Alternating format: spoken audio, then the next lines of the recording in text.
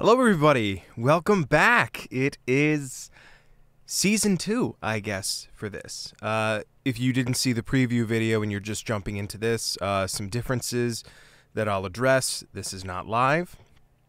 If you haven't heard, the world is a little crazy right now, and so is my personal life. So recording these in chunks is going to be the easiest way for me to get these done and still get them out there. So thank you so much for bearing with me through these changes. I'm very much looking forward to this book. This is definitely one of my favorites of the Redwall books. Yeah, I have my water. No tea or hot drink this time. I think we'll see if we can go these few without it. I'm going to try real hard not to bump the mic, because I am still recording these in one take. And now that I have, as tradition, wasted the first minute of this, check the link for descriptions to support. I have a Patreon down there. Thank you to my, at the moment, one supporter. You are a champion. And now, I think with that, I think it's time for us to jump into this next book. The Legend of Luke by Brian Jacques. The young must grow old, whilst old ones grow older, and cowards will shrink as the bold grow bolder. Courage may blossom in quiet hearts, for who can tell where bravery starts? Truth is a song oft lying unsung, some mother bird protecting her young, those who lay down their lives for a friend, the echo rolls onward, it seldom ends. Who never turned and ran but stayed, this is a warrior born, not made, living in peace, aye, many a season, calm in life and sound in reason, till evil arrives, a wicked horde, driving a warrior to pick up his sword.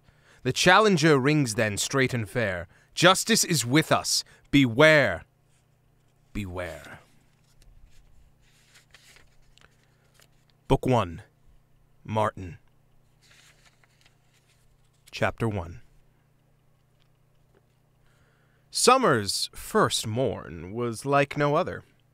Trimp the roving hedgehog wandered through the moss-flower woodlands like one in a dream, drinking in the beauty of moss-flower country, so different from the cold Northland coast whence she had traveled.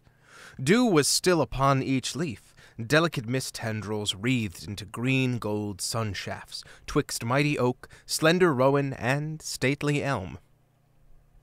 Birds trilled sweetly, butterflies fluttered silently, bees hummed busily over flowers, ferns, and lichen-clad rocks. Trimp's heart felt as light as the haversack on her back. She ignored hunger, feasting her senses on the glory of her surroundings and the delight of the new season. Swinging her ash stave jauntily, she skipped a little jig and broke out into song.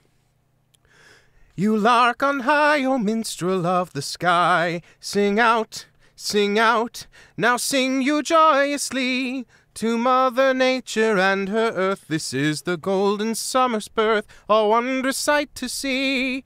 Hail, fine tall trees, your leaves dance on the breeze. Rejoice, rejoice, and sway so gracefully.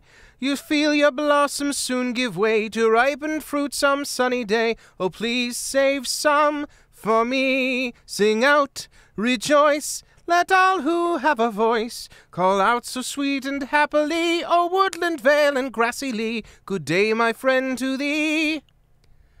As Trimp ended her song, a voice hailed her. And good day to thee too, pretty one. She halted at the edge of the ditch. Two sturdy old hedgehogs stood on the path at the other edge, grinning cheerfully. They were alike as peas in a pod. One of them called to her, "We'll help you across yon ditch, missy. Stay there." Taking a few steps back, Trimp winked cheekily at the pair. "Nay, you stay there. I'll help myself." With a short run and a hop, she dug the long ash stave into the bank and pole-vaulted neatly across. Both hedgehogs wriggled furiously until their back spikes rattled, an ancient hog form of applause. Trimp immediately took a liking to the jolly pair.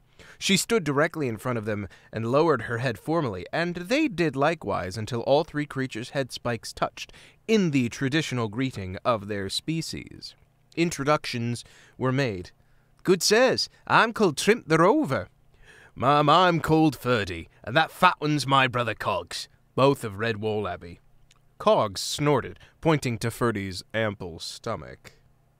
I ain't as fat as old Ferdy, am I, Miss Trimp? She giggled. You're as tubby as one another. Ferdy and Cogs exchanged wry glances. She's pretty, all right. Pretty impudent. Aye, truthful and pitiless. Just like all the pretty ones. She's thin, though. You think she could help pull a log? Miss Trimp ain't thin. She's slender, but strong. I'll wager the way she leaped yon ditch. She can pull logs. Trimp pursed her lips shrewdly. Of course I can pull logs. I could tow a log with both of you sitting atop it if I'd a mind to. But I'm feeling very slender today owing to the fact that I've an empty haversack on my back. So, towing logs means payment in food. Ferdy and Cogs exchanged more wry glances. Miss Trimp knows what she wants, don't she? Oh, she certainly does, mate. That hog ain't soft as moss nor green as the grass. We'll have to feed her. Only when we gets back to Redwall, though. Then she can tuck into victuals till she's like two of us and put together. So, is it a bargain, ma'am? Trimp banged her stave butt down onto the path decisively. Done! Lead me to your log, friends. It was not a very big log, more like a heavy sycamore limb. They attached ropes and pulled, and the wood slid easily along the dewy grass of the pathside. Trimp was full of questions for Ferdy and Cogs. What is this Redwall place, and how far off is it? Missy, you won't say that some day. Any beast will be able to see it from a good league off. Right, Cogs? Right, Ferdy. When we get round to this bend in the path beyond that big grove of oaks, then you'll see it, Trimp. 'Tis going to be a great abbey, but it ain't properly built yet. Martin reckons 3 more seasons should see the main abbey building showing its spire atop. Trimp suddenly stopped pulling and smote her forehead with an open paw, as if she had just remembered something. Of course! I've heard other travellers mention the great red stone building in Mossflower. You say there's a Martin there. Is he a mouse? Son of Luke the warrior? Ferdy shrugged and beckoned her to keep pulling. Oh, he's a warrior, sure enough, missy. As to his father, I think some beast mentioned his name was Luke. Eh, Cogs? Cogs switched the rope to his other shoulder. Could be, mate. No beast knows much about our Martin. He keeps his past fairly quiet. Mark my words, though, Trimp. The noblest fighter that ever wielded a sword is Martin the warrior. He fears nothing and battles like 10 beasts. Oh, looky there, ma'am. That's Redwall Abbey, see? Trimp's eyes grew wide with wonder. Never had she seen anything built on such a grand scale, even though it was still incomplete. The abbey reared out of the forest on the path's east side, fashioned from mighty blocks of red sandstone.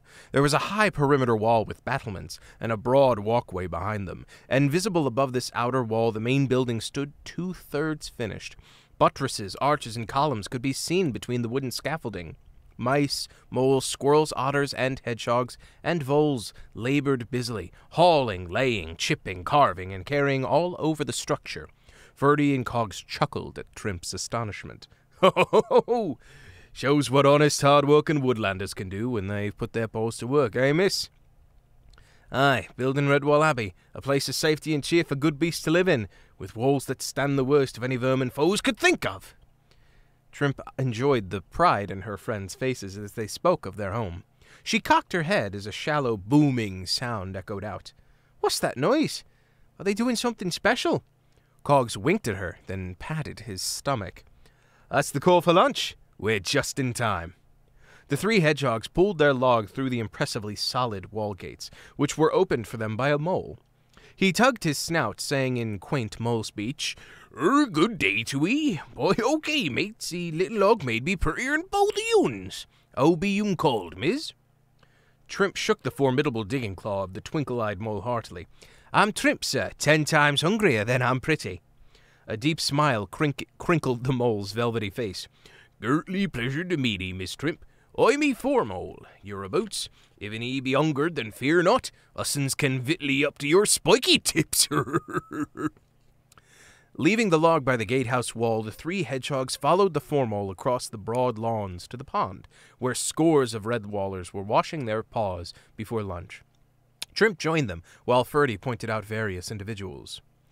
That in swimming about is Skipper of Otters, a chieftain, Pretty mousewife by the reeds is Columbine. Jolly-looking beast with her is Gonf, prince of mouse thieves. And the little one is their son, baby Gonflet. Dinny formal, you already know.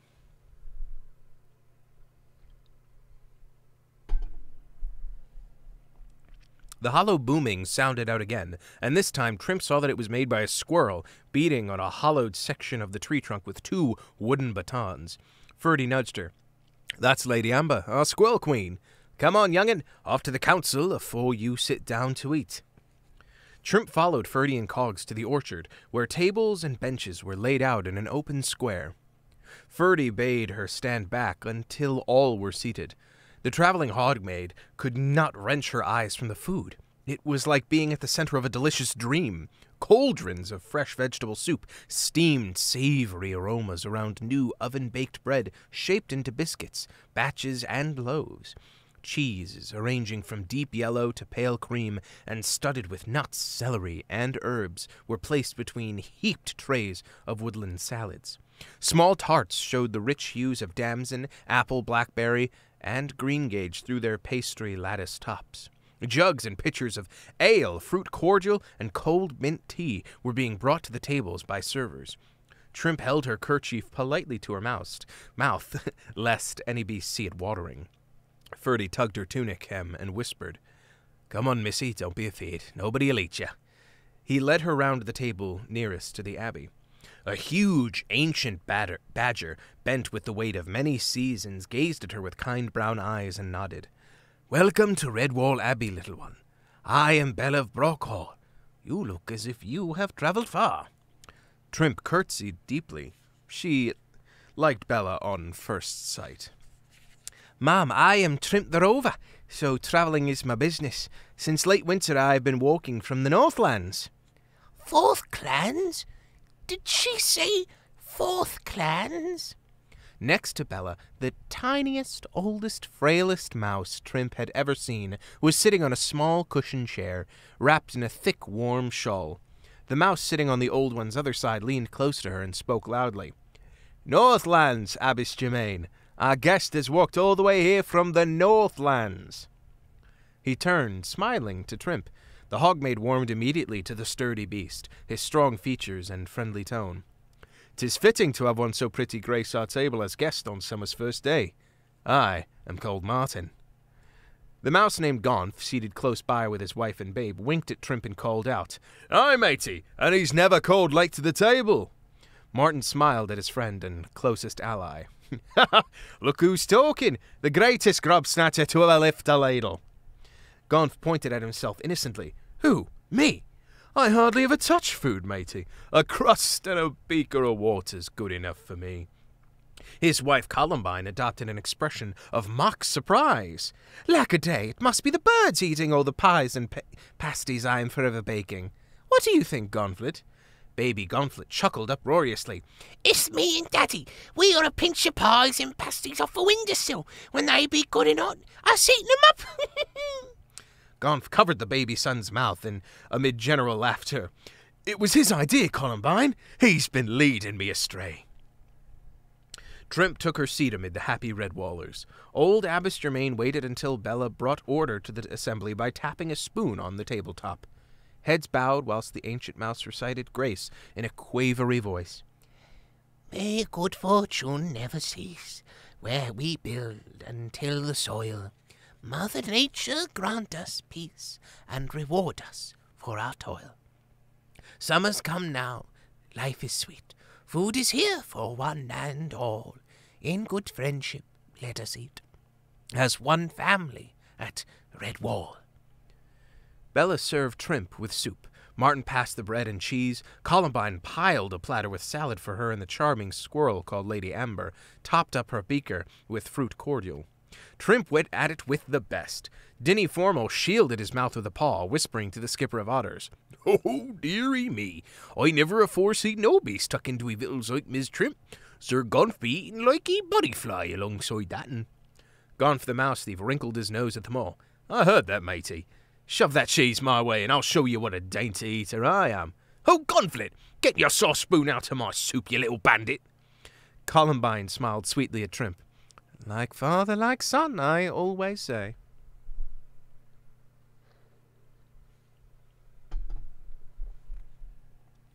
After lunch, Trimp volunteered to help Martin and his friends hoist a roof beam. Skipper and his crew were atop the half-timbered dormitory, with mallets and pegs awaiting the heavy oaken beam.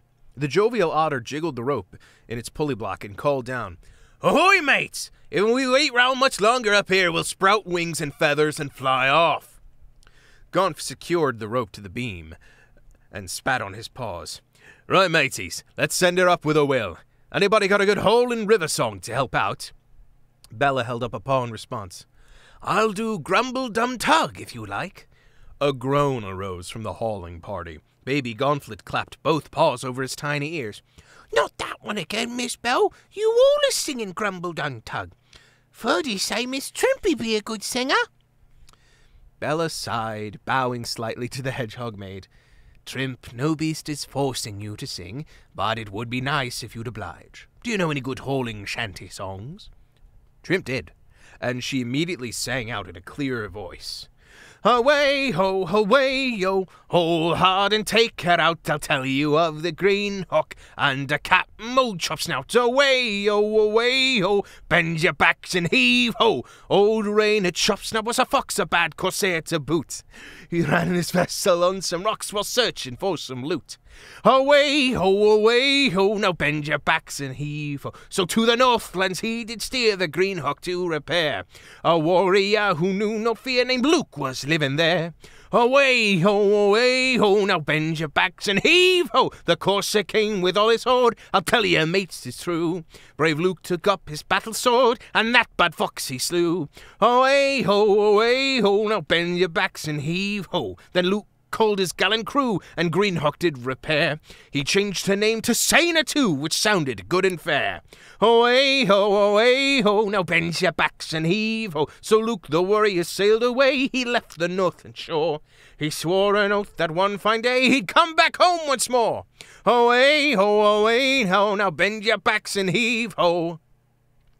The beam was halfway up when Trimp stopped singing. Martin had his footpaws dug in firmly, holding the swaying oaken bulk steadily with the rest of his friends. He stared at the roving hedgehog, gritting from teeth from between clenched jaws. "What have you stopped singing for, missy? Keep on." Trimp returned his stare, shaking her head. "But that's all I know. I never learned the rest."